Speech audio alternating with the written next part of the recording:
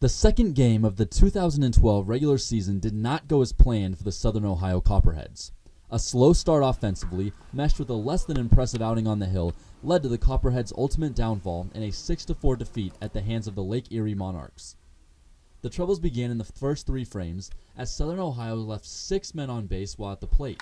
This included loading the bases with just 1 out in the first, but no offensive production followed.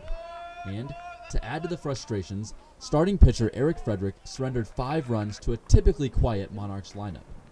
But, in the later innings, the Copperheads did all they could to battle back.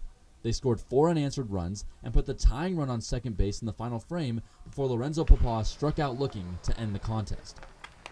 It was a fitting demise for the green and gold as the team combined to strike out 8 times on Thursday. With the defeat, Southern Ohio falls to 1-1 on the season. They now return to Athens for the home opener, which is tonight against the Dayton Docs. For Copperheads Baseball, I'm Ryan Boyd.